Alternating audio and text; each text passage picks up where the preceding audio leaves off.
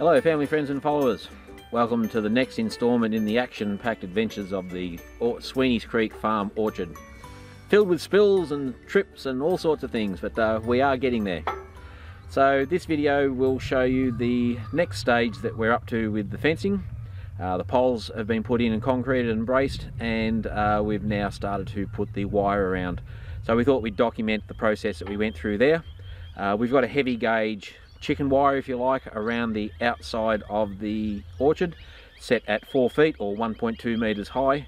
This will be a fence to keep the rabbits and hares out very effectively, and will also discourage the kangaroos. Eventually the fence will be set at 2.4 meters or 8 feet high.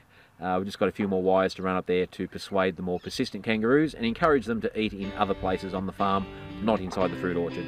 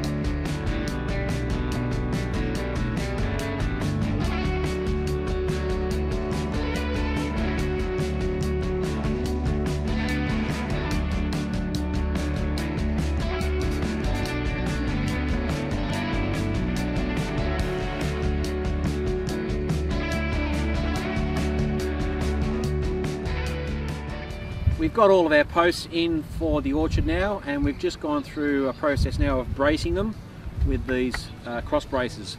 So the process there is a pole that runs down on an angle, we think about 60 degrees. It's attached here with screws, and we have a star picket down the end, also screwed to stop it moving back that way. This is within the height of the fence, so we can actually use that as part of the support as well, but it's definitely going to be stopping that fence post from moving left and right as we tension it up. The next part of the process is to tension these wires, which will be top and bottom of the fence. So this is high tensile wire. It's able to withstand high tension and will support the fence and hold it in the right position. That's the reason why we've got these stays here, because it's going to put a lot of pressure on the fence posts. We don't want them buckling left and right with the pressure from here. This is the system that we use here for tensioning the wires. These are called a gripple. You can see that there are an entry and an exit point there, and the same on the other side. So the wire basically goes through, round the post, and then back there. There's ceramic teeth in there that hold onto the wire, and it's basically a ratchet system. This is the specialised tool that then grabs, and it has two components. It has the part that holds the gripple, and then it has a set of claws which will hold the wire and pull it through. If I can get this set up here, get that in there, grab hold of that, and then it's a simple matter of pulling that, and you can hear that wire stretching and tightening, and simple physics using those levers.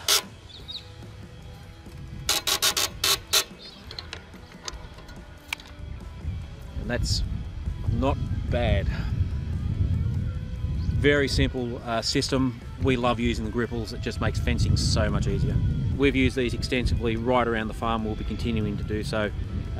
Look, they even come in handy setting up trellis for vines and grapevines. Very easy way to tension wire.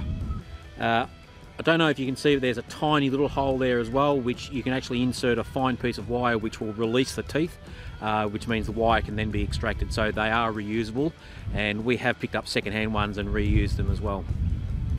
The next step, we need to get some more wire for this one, is we're going to be running some wires up the post and along. They're going to be at a height that's going to dissuade kangaroos from coming across. It will have gaps in there, but it will give a visual for the kangaroos.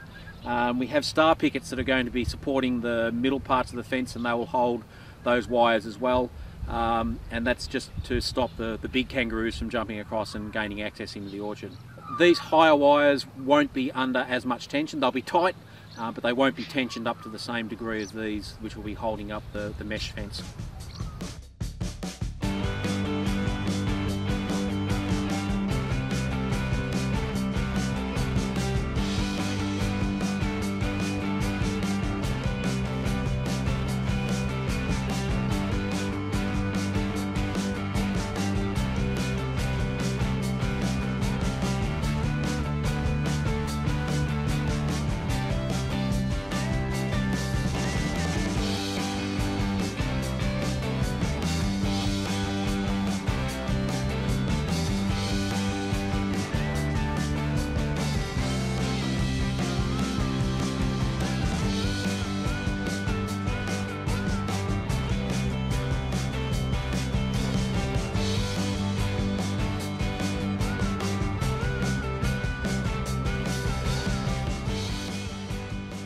Next step, we just completed the first roll out of the first roll of wire.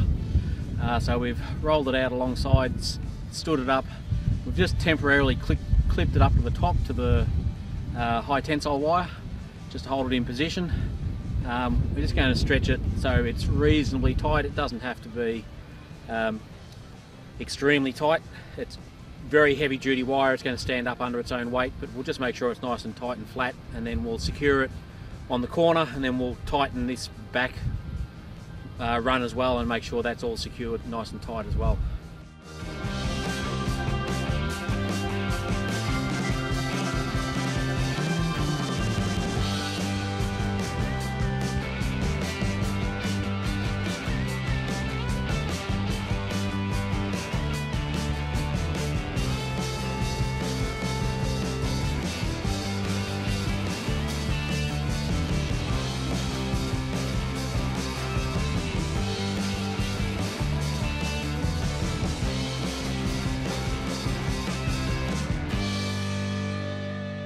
There you go.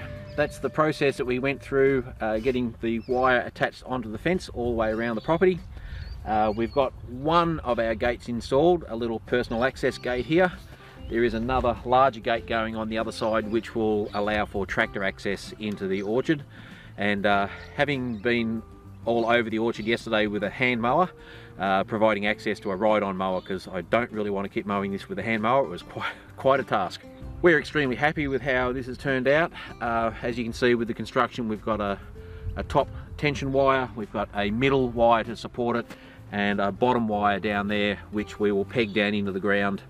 As I said, just trying to discourage any rabbits, hares, and also the kangaroos. The little kangaroos will actually go under the fence if they can't go over, so we've got to make sure that it's nice and tight all the way down. Another future addition to the fencing is something to again discourage the rabbits and hares. They're burrowing animals, they're very good at digging under fences, so we'll be putting a trench in front here. We'll be laying wire mesh out to 600 mil or 2 feet, and then covering that back up with the dirt, so that as they dig down they'll strike that wire and be discouraged and not be able to dig through. Thanks for coming along and viewing another video from Sweeney's Creek Farm. We certainly appreciate all the support we've got. If you've liked the video, please hit that like button. If you're enjoying the channel, please hit that subscribe button and join the family. If you've enjoyed the video, please comment below, show that you've been here and visited the farm. We love to see the comments and respond to them. Makes us feel appreciated and supported. Stay tuned to the end of the video. You'll see a fairly old man with a fairly dodgy hip pushing the lawnmower around and cleaning up this orchard. It's worth a little bit of a look. Thanks for everyone for being here. Hope you enjoyed it. See you soon, guys.